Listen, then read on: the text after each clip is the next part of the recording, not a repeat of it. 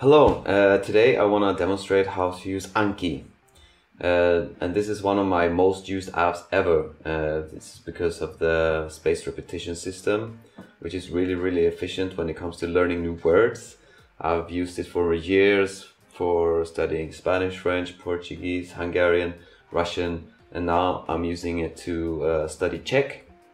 And I'm gonna first demonstrate on my phone how I use the app, because I mostly use the app on the phone, but I add cards and decks using the desktop version, and I will demonstrate how to do that afterwards. Okay, so I'm gonna demonstrate how to use Anki, and you just go to Anki and you choose your deck and you press study. And so you get the card, and this is the front side of the card, and you have to guess what's on the back side of the card. So this one has a sentence and it has a blanked out word, which is how to say going in Swedish. And in this case it's åker, and I press show answer to see if I'm right, and åker. So I am correct. If I'm correct, I press the green button. If I'm not correct, I press the red button, and it will come again in just 1 minute.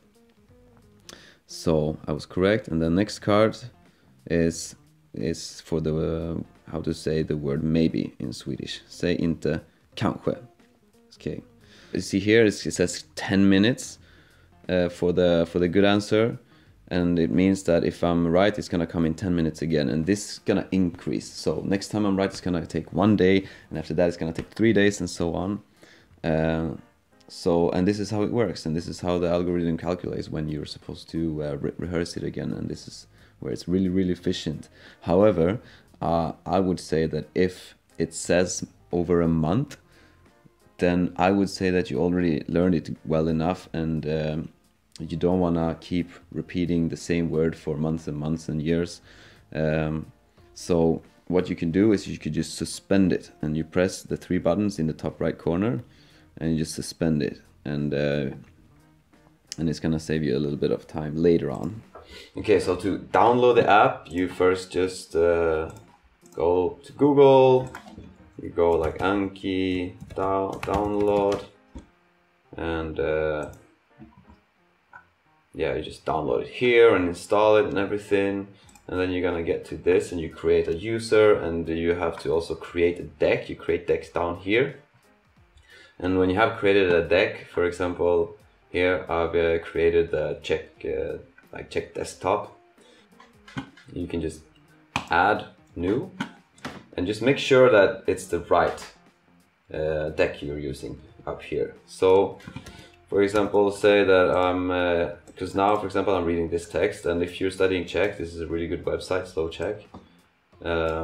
So I'm reading a text, and there's like a word I don't know, for example, zajímavý, and then I usually use Wiktionary or Google Translate when I look at words. And Wiktionary is really good because you can see like declensions and everything, and comparative, and all the stuff. Sometimes you can also hear how it sounds. Okay, so it means interesting. So I put that word here, and I put the translation here, and then I really want to have a picture of this word, so I copy this, and I go to Google image search, and pictures are really important because it's going to help you a lot with memorizing words. And one other thing that is really good with image search is that you can get like sample phrases. For example, you're gonna try to find like a picture that is funny or interesting, or like makes you react in some way. And for example, this one would be good. I'm gonna choose this one because this one has has like a sample phrase here, and I usually save the thumbnail image so it doesn't take that much space, because you don't need that much space and you're gonna review these things later anyway. So I save that, and I also save this save this like sample text, because you always want to have some sample text when you're learning words, so you see the word in the context. It also helps a lot with memorizing them. I just find the image here, and yeah, where is it? Like, there are so many words starting with Z in Czech, it's crazy. So I have it here, and it's actually, if you don't understand all the words in it, you can even put it in Google Translate, and even if the translation is not 100% correct, like mostly they're not 100% correct, but they give you a pretty good, like sometimes, very often they are pretty good. So, but at least you will be able to understand like most of the words. Like here you can see like, okay, most, that means a bridge and so on. So here you have a pretty decent card. You can even make like a sound recording. You can use you can go to Google Translate on your phone and like play up the sound while you're recording. It's like, it's a little trick. Like I don't do it so much anymore because it takes time, and I already know exactly how to say check words from how they're written. But it's also a really good thing to just for your memory.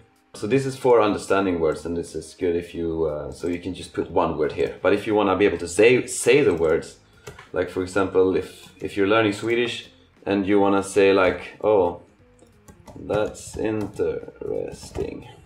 So you can put that phrase here. Always use short phrases and single words.